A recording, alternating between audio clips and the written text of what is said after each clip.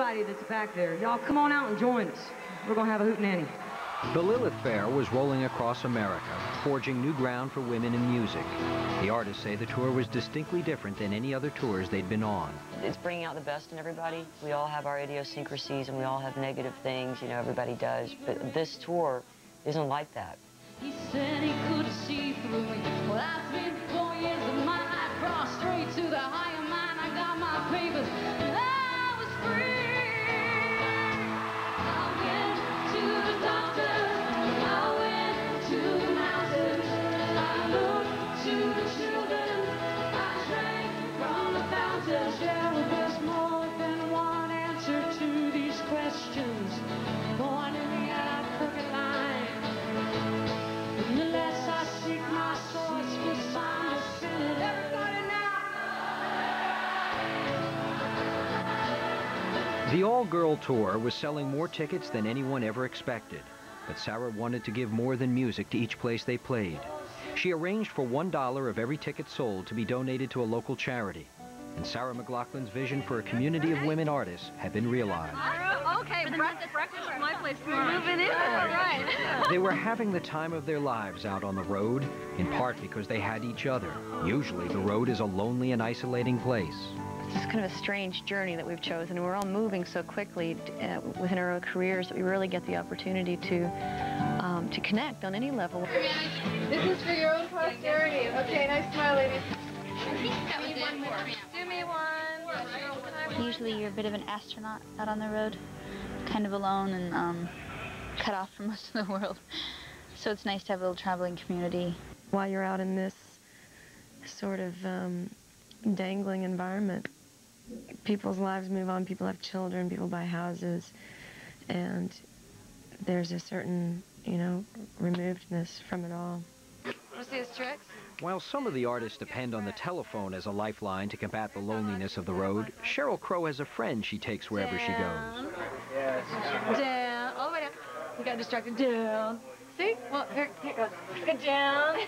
Down. Check it out. Oh, he's a little camera shy. Hey, down. Oh, you do good boy. He's been all over. The rigors of the road, 30 cities in 40 days, is exhausting and disorienting. Like all the artists at Lilith Fair, Lisa Loeb spends a great deal of her life touring. You say I only hear what I want to.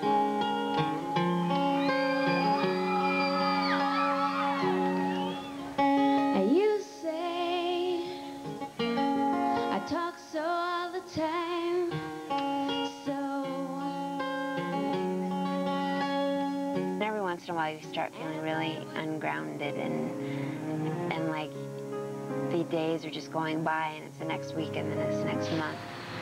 The artists say at Lilith they were in the company of other women who understood the demands of life on the road. Shawn Colvin, now in her early 40s, spent most of the last decade touring. Sunny came home to her favorite room. Sunny sat down in the kitchen. Open a book and a box of tools. And Sonny came home with a mission. For a long time, I only knew men in the music business. And the women friends that I had were getting married and having, you know, and I was on the road all the time. And it's just so cool to be hanging out with women who make you feel like you're not an oddball, you know? The artists say one of the major sacrifices is that it's difficult to have a relationship when you spend your life on tour. Relationships are hard enough to maintain when you're there, when you're present, but when you're gone a lot and when you're in the public eye, it is difficult for somebody who's involved with you to, no matter how evolved they are, to have the confidence to feel certain and secure in a relationship. You have a whole family on the road, and you experience a lot that the other person never sees. With the endless months of touring, the camaraderie of band members is the closest thing you get to family. And choosing so carefully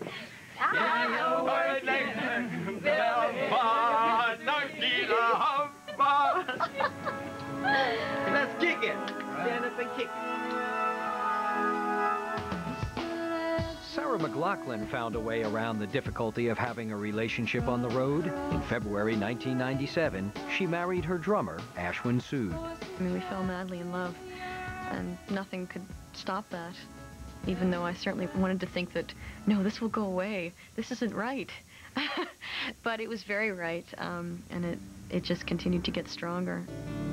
Perhaps no artist understands the price a woman pays for spending so much time touring better than the legendary matriarch of life on the road, Emmylou Harris. There's a highway rising from my dreams. She has spent most of the past 25 years going from city to city with her band and somehow raising 2 daughters. There are a lot of things that my kids could call me on, you know, that I could really be on the heavy guilt trip because I wasn't there a lot of times that I should have been there, that I wish I'd been there. The artists at Lilith say some of the most magical moments of the tour were spent with Emmylou. She walks in the room and it's like the oral tradition of music, you know, she's passing her songs down and teaching you how to play things. It's like you're speaking a language and you're meeting other people that you know are going to understand you. It's the language of music and the language of being on the road. On this road trip, the women enjoyed the rare opportunity to get to know artists they admire, but rarely get the chance to see. I think most of us have been following each other for a long time, and one of the hazards of being a touring artist, a heavy touring artist, is that you never get to see anybody else play.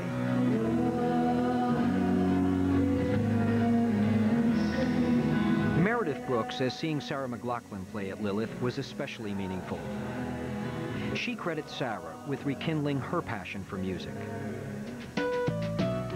Meredith had always believed making music was her true purpose in life, but she had lost her inspiration. She was having second thoughts. Lay down, lay it all down, let your weight. I didn't think what I had to say was going to be something people necessarily wanted to hear. And I thought if I can't do what I'm really here to do, my real purpose, then it would be okay not to do this anymore. Meredith barely listened to music for a 5-year period until she was given a Sarah McLachlan CD. One day my manager walked up and said, look, I know you don't, but would you please listen to this? And it was Sarah McLachlan, Fumbling Towards Ecstasy. Your love is better than ice cream. Every song on that album drove me insane. I wore my CD out. I just wore it out. Your love is better than ice cream, better than anything that I've tried. Your love is better than ice cream. Everyone here knows how to cry. Wow, I'm in love with this. How could I have ever? That's what happened with my writing. And then I wrote Blurring the Edges, and then boom, boom, boom, like that.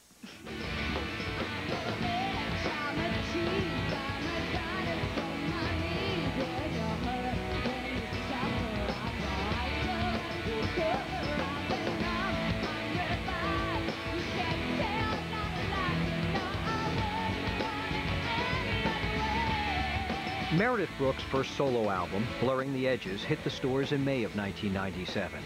When Sarah heard it, she signed Meredith onto Lilith as an unknown artist. Soon after the tour started, Meredith's record went platinum, just 3 months after its release.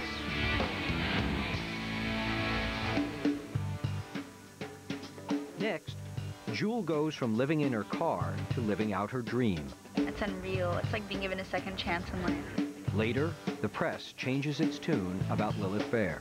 We had a lineup where there are no R&B acts, no soul singers.